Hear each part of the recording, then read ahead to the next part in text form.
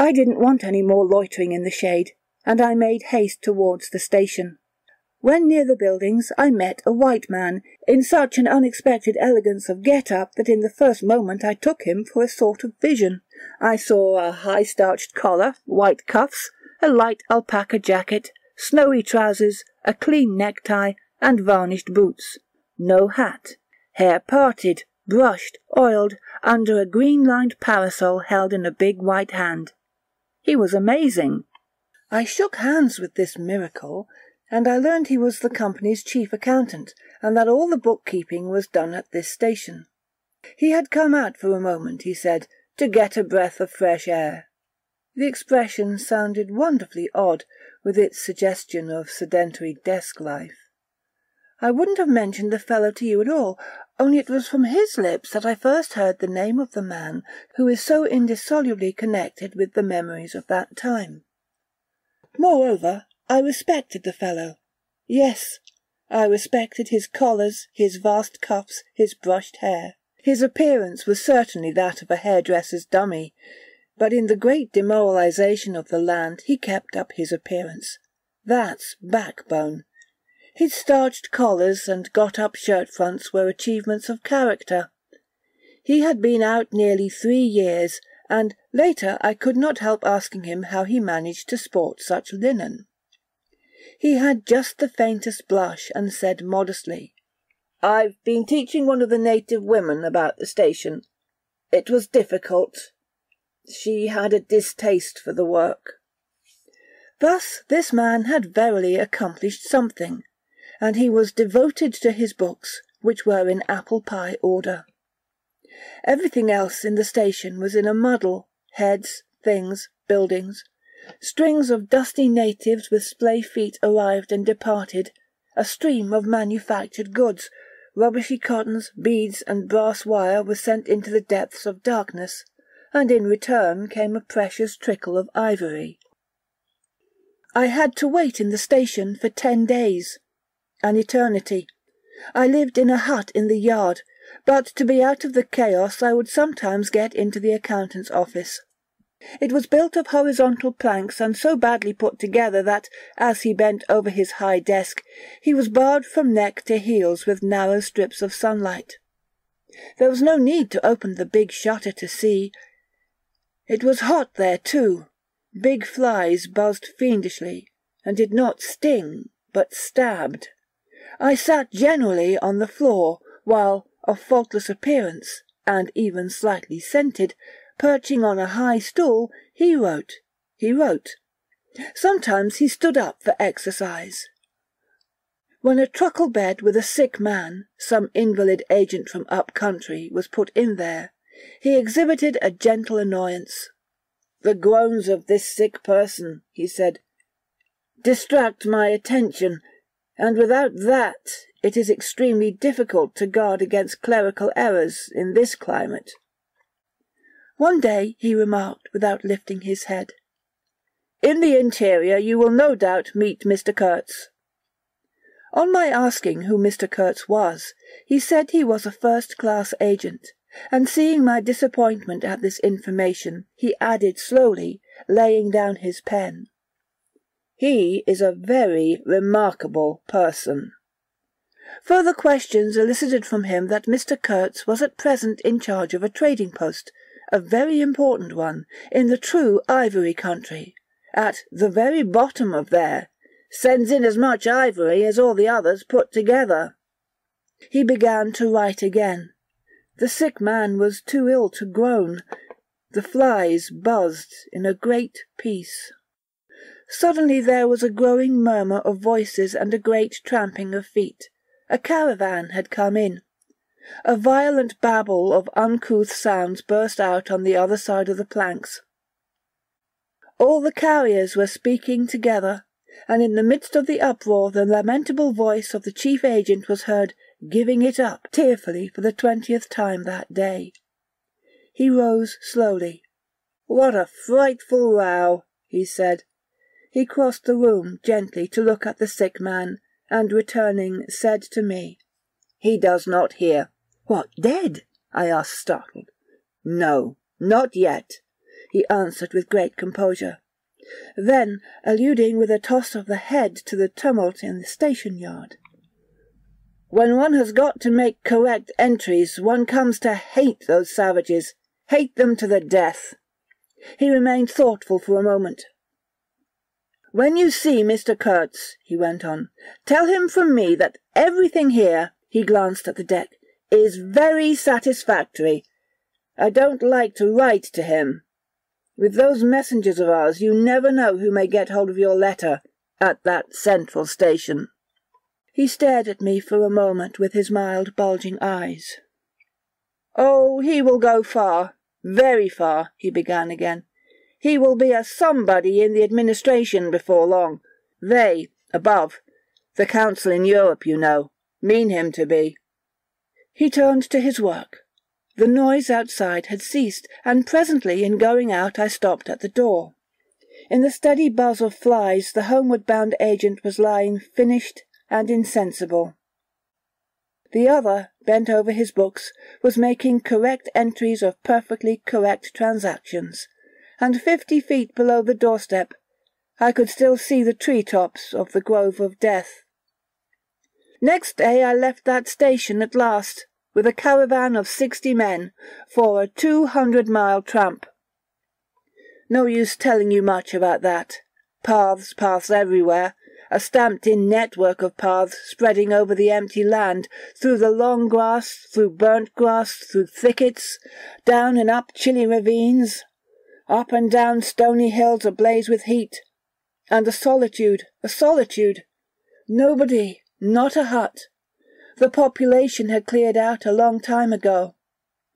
Well, if a lot of mysterious natives armed with all kinds of fearful weapons suddenly took to travelling on the road between Deal and Gravesend, catching the yokels right and left to carry heavy loads for them, I fancy every farm and cottage thereabouts would get empty very soon.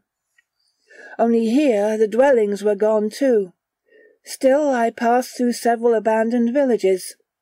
There's something pathetically childish in the ruins of grass walls. Day after day, with the stamp and shuffle of 60 pair of bare feet behind me, each pair under a 60-pound load. Camp, cook, sleep, strike camp, march.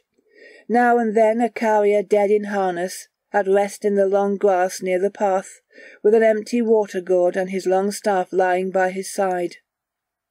A great silence around and above. Perhaps on some quiet night the tremor of far-off drums, sinking, swelling, a tremor vast, faint, a sound weird, appealing, suggestive, and wild, and perhaps with as profound a meaning as the sound of bells in a Christian country. Once a white man in an unbuttoned uniform, camping on the path with an armed escort of lank Zanzibaris, very hospitable and festive, not to say drunk, was looking after the upkeep of the road, he declared. Can't say I saw any road, or any upkeep, unless the body of a middle-aged negro with a bullet-hole in the forehead, upon which I absolutely stumbled 3 miles farther on, may be considered as a permanent improvement. I had a white companion too, not a bad chap, but rather too fleshy, and with an exasperating habit of fainting on the hot hillsides, miles away from the least bit of shade and water. Annoying, you know, to hold your own coat like a parasol over a man's head while he is coming to. I couldn't help asking him once what he meant by coming there at all. "To make money, of course. What do you think?" he said scornfully. Then he got fever, and had to be carried in a hammock slung under a pole. As he weighed 16 stone, I had no end of rows with the carriers. They jibbed, ran away, sneaked off with their loads in the night. Quite a mutiny. So one evening I made a speech in English with gestures, not one of which was lost to the 60 pairs of eyes before me, and the next morning I started the hammock off in front all right. An hour afterwards I came upon the whole concern wrecked in a bush. Man, hammock, groans, blankets, horrors. The heavy pole had skinned his poor nose. He was very anxious for me to kill somebody, but there wasn't the shadow of a carrier near. I remembered the old doctor. It would be interesting for science to watch the mental changes of individuals on the spot. I felt I was becoming scientifically interesting. However, all this is to no purpose. On the 15th day I came in sight of the big river again and hobbled into the central station. It was on a backwater surrounded by scrub and forest, with a pretty border of smelly mud on one side, and on the 3 others enclosed by a crazy fence of rushes. An eclectic gap was all the gate it had, and the first glance at the place was enough to let you see the flabby devil was running that show.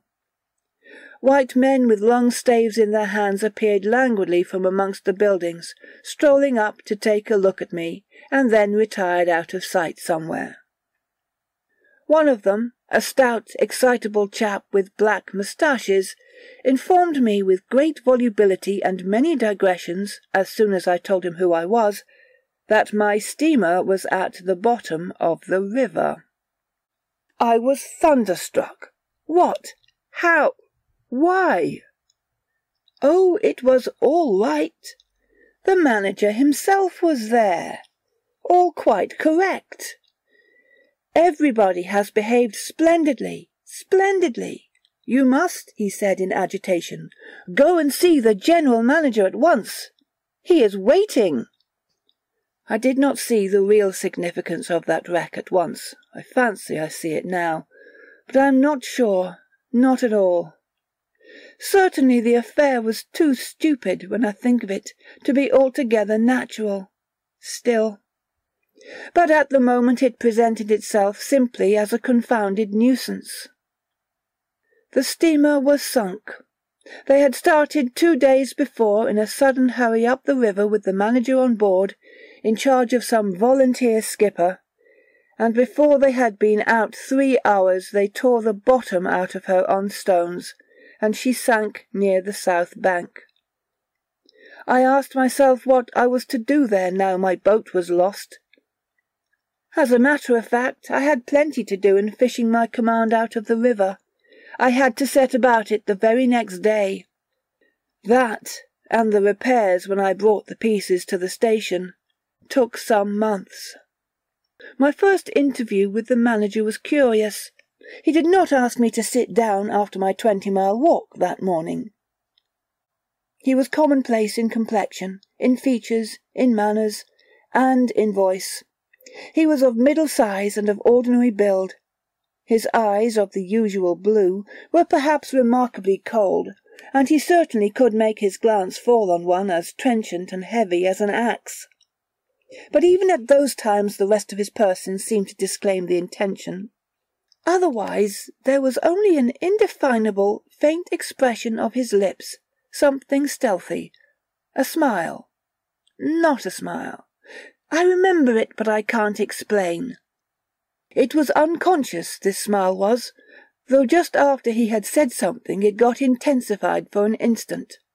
It came at the end of his speeches like a seal applied on the words to make the meaning of the commonest phrase appear absolutely inscrutable. He was a common trader, from his youth up employed in these parts, nothing more. He was obeyed, yet he inspired neither love nor fear, nor even respect. He inspired uneasiness. That was it, uneasiness. Not a definite mistrust, just uneasiness, nothing more.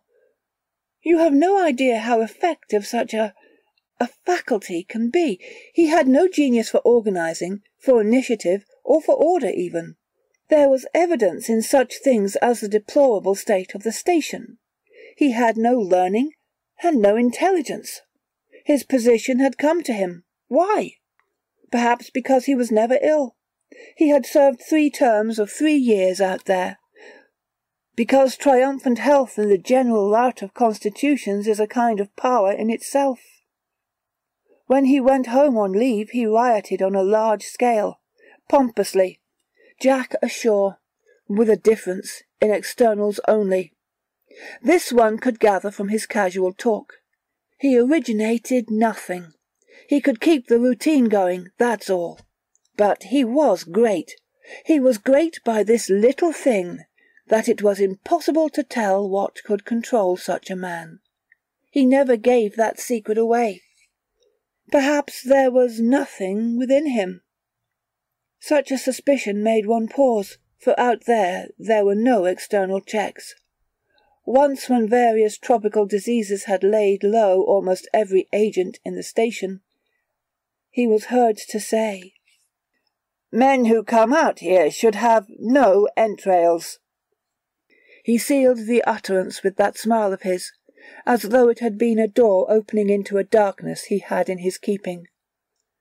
You fancied you had seen things, but the seal was on. When annoyed at mealtimes by the constant quarrels of the white men about precedence, he ordered an immense round table to be made, for which a special house had to be built. This was the station's mess room. Where he sat was the first place, the rest were nowhere. One felt this to be his unalterable conviction. He was neither civil nor uncivil. He was quiet. He allowed his boy, an overfed young negro from the coast, to treat the white men under his very eyes with provoking insolence.